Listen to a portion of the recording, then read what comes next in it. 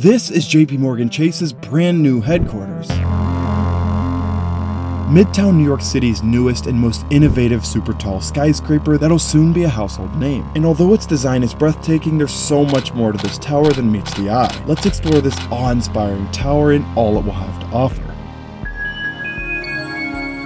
New York City has never been shy of skyscrapers. It has 8 of the 10 tallest buildings in the country and some of the most iconic structures in the world. From the Empire State Building to the One World Trade Center to the Flatiron Building, the city loves getting high. Standing at 1,388 feet or 423 meters, the under construction JPMC headquarters in New York City is poised to join the same conversation, not only because it'll become the 7th tallest structure in the US, but also because of a few key differences. The 60-story behemoth is slated for completion in 2025, and the building has claimed that it will be the largest all-electric tower ever in the world and integrates some of the most intriguing design and technology that you'll probably ever hear about. And it's slated to cost a massive $3 billion, which we'll get into more later.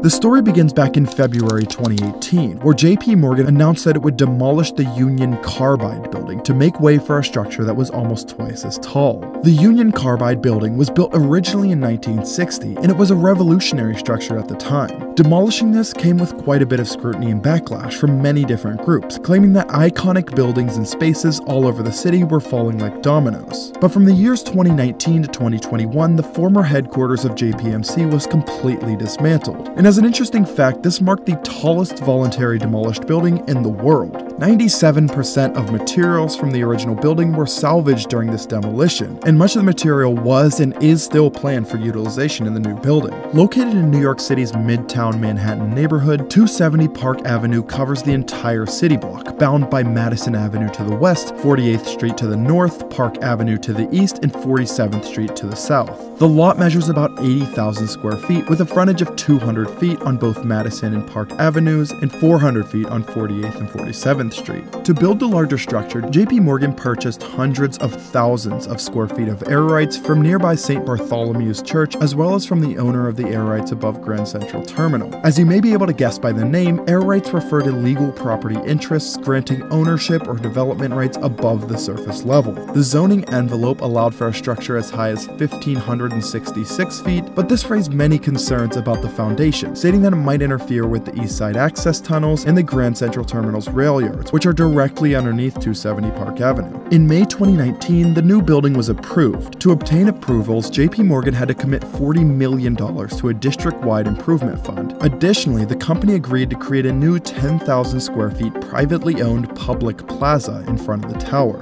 On top of this, JPMC pledged improvements to Grand Central's train shed and the creation of a new entrance to the station at 48th Street.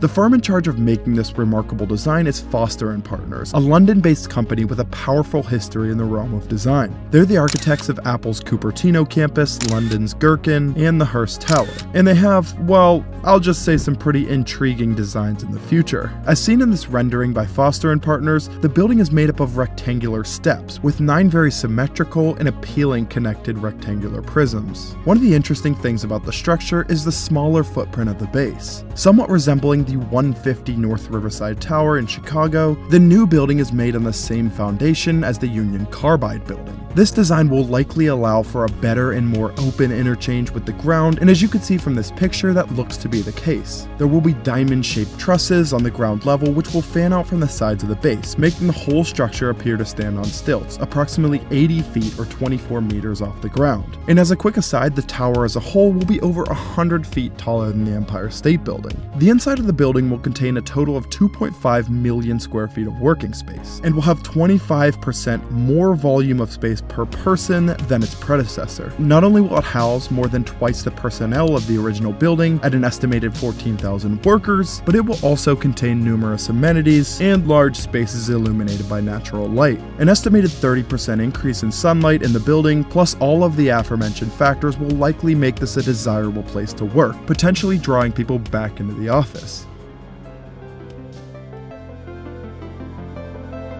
In July 2019, JPMC and MTA entered an agreement to ensure that the demolition of 270 Park Avenue would not hinder the progress of East Side access. The initial phase involved the placement of scaffolding around the tower and podium structure on the Madison Avenue side in July 2019. However, by late 2020, only the podium structure had been demolished. Despite this, segments of the new superstructure were assembled on the Madison Avenue side, and the subsequent months marked the assembly of the first steel beam for the new structure.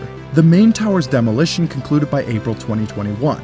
This significant development allowed the initiation of construction on support columns across the entire site. By the end of the year, cranes and construction elevators were erected on site. In April 2022, JP Morgan CEO Jamie Dimon announced plans to further consolidate the company's New York City offices at 270 Park Avenue, leveraging the opportunity for half of the staff to work from home part-time. Lucky them. During the first 5 months of 2023, construction progress saw the completion of the first two setbacks, surpassing the height of the Union Carbide Building. However, on March 24, 2023, construction came to a halt when a worker fell to their death from the 12th floor. As of 2023, the completion of the JP Morgan Chase building was projected for 2025. By late September, construction reached the fourth tier of the five-tiered structure. And then on November 20th, 2023, a very significant milestone was achieved. The building was finally topped out, and it came with a bit of a ceremony. This involved the welding of a beam at the pinnacle of the fourth tier, and some even predicted that the architectural topping out will complete by the end of January 2024.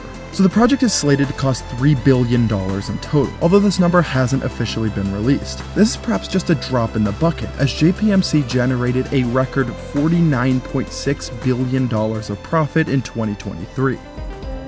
The most polarizing statement mentioned earlier is the fact that the tower states that it will be the largest all-electric tower in the world. Now let me provide some background on this. Foster & Partners claim that this will be 100% powered by renewable energy sourced from a New York State hydroelectric plant. However, being an electrical engineer and covering several large projects like this in the past, I think it's important to state that this is not exactly how electricity works. By claiming or buying the right to use electricity from this source, it doesn't actually guarantee that the power they're consuming is coming from that hydro plant. While no one can directly trace back power from a grid with multiple generation sources, it's a lot more probable that this building will be pulling electricity from natural gas, as it dominates the New York City power landscape by source. While the tower may actually be all electric, it probably isn't as clean as that title makes it sound.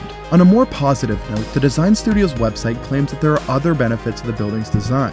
Advanced water storage and reuse systems have shown signs of reducing water usage by over 40%, while triple pane glazing on the facade and automatic solar shades connected to the HVAC systems should vastly increase energy efficiency in a building with well above average amounts of sunlight entry. So with all that being said, what do you think about JP Morgan Chase's new headquarters? Despite the criticism, it will undoubtedly be one of the most exciting new buildings in the country this entire decade, both for its impacts to bolster the New York City economy and for its achievements in advancing relative sustainability and modern architecture. If you enjoyed this video, please make sure to hit that thumbs up button and consider subscribing.